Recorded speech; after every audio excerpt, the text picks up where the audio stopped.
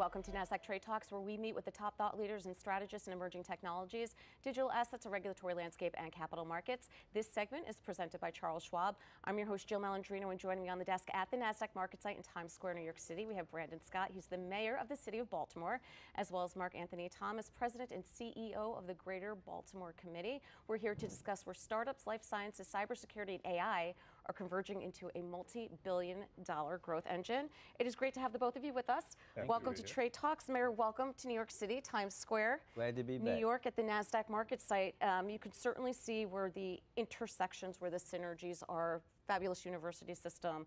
Tell us more about the initiatives you have going on in Baltimore. Yeah, listen, we know that this is a growing thing for us. We have nearly 500 startups in Baltimore anchored in cybersecurity, life sciences, and advanced manufacturing. When you think about those startups, they raised $665 million in 2024 alone. This is about the continued evolution of our city that was once solely a port city, right? Now we've evolved into being this life sciences place where the University of Maryland Biopark has 250,000 square feet of lab-ready space. That is how you are a city that is starting to evolve and change. And we're understanding that we have these great institutions there that are spinning out these businesses, and it's our job to help us grow. And Mark Anthony has been a great champion of helping us do that. Yeah, I mean, if you think about the intersection of the public-private partnerships, academia, sandboxes, and really leaning in on key areas such as healthcare, life sciences, cybersecurity, AI has changed every industry, the way that we live life, and you're at the center of it. Yeah, we are, and over time, I mean, Baltimore and Maryland are asset rich. What they're focused on now is how do they commercialize more of their innovation? How do we equip every idea with the right tools and the right talent to then scale their business locally? How do we have the right lab space and the right dual usage of technologies, which is a focus for the region, so that people can be either a life sciences company or an AI, or be at the intersection of both? Yeah, I think it's encouraging that you're working to provide companies with the guidance, the enforcement trends, understanding on protecting the consumers, their clients, organizations, and so forth. So it sounds as if you're really leaning in to support enterprise there. Yeah, we are. So I'll speak to over the last few years, we've selected a few key opportunity areas.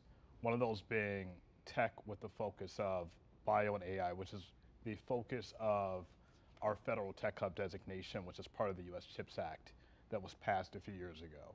And so with that, we aligned over $800 million in targeted investments to grow that ecosystem within the region. That said, what you'll see are those investments start to really come online. Johns Hopkins is investing big in AI. The University of Maryland and its schools are investing big. Morgan State, which is one of our premier HBCUs, is spending a ton to scale up their operations to support innovation. And so there's a lot of just infrastructure that is aligned with academia, but where private sector leaders are playing a key partnership.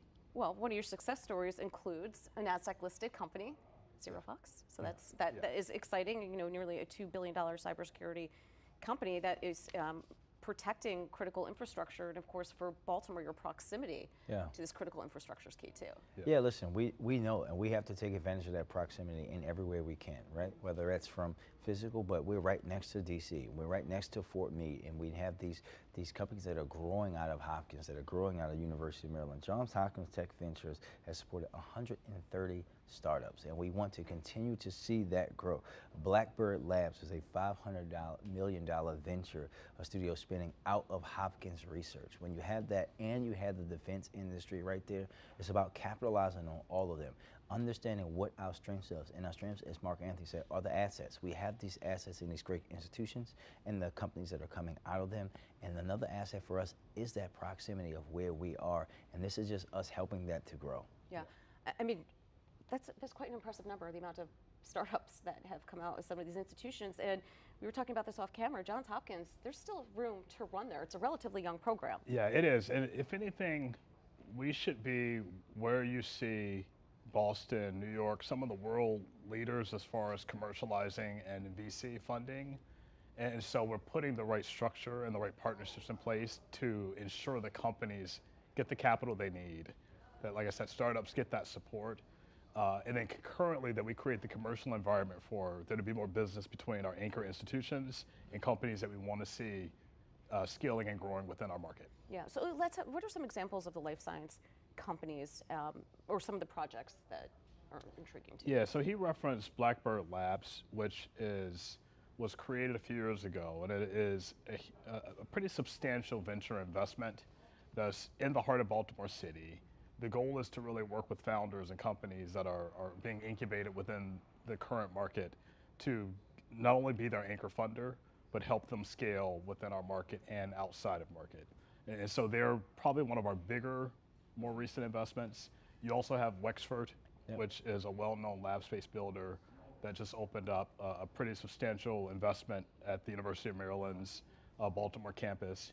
And so these are new assets that have come online in just the last few years that will better position our companies to grow. Yeah. And I think, Jill, just to add on to what Mark Anthony said, but think about how important it is to city government. He's talking about Wexford.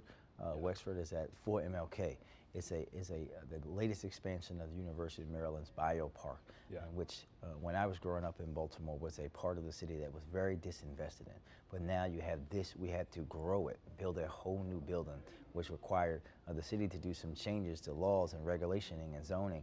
And that's how you can support something like this, to help it continue to foster and grow. It also benefits the community because it's not just about the jobs in those labs, the jobs that support that building, the office folks, the folks that are doing security. And it's about really helping us to grow this market. And now we're even working within ourselves in the school system to make sure that we're modernizing what our young people are learning in our CTE education, especially in CTE schools like the one that I went to, right? As someone who learned and was a computer programming a trade person in high school, to match what's needed out there today so that our young people are more ready, and then training folks that are maybe going back to school at our community colleges to do the same thing. And that's I'm sorry, go ahead. I was going to add too, a few years ago, a program called Upsurge was created by Brown Advisory, Point Field Partners, and Johns Hopkins to support startup development within Baltimore. That program is now part of the Greater Baltimore Committee, and so we're aligning them with our regional economic development strategy to, for one, make sure we know who the best founders are, make sure we're providing that corporate and mentorship for them and support, and then creating programs that help them scale and grow. Yeah. Mayor, you brought up a great point in terms of investing in people, and whether you're talking about Baltimore specifically or any region, these contribute to the circular economy, upskilling, reskilling for these types of jobs. These are well-paid, salary jobs that go back into the communities, back into the economy. So you made the point before, we have to rethink policy and getting these projects online.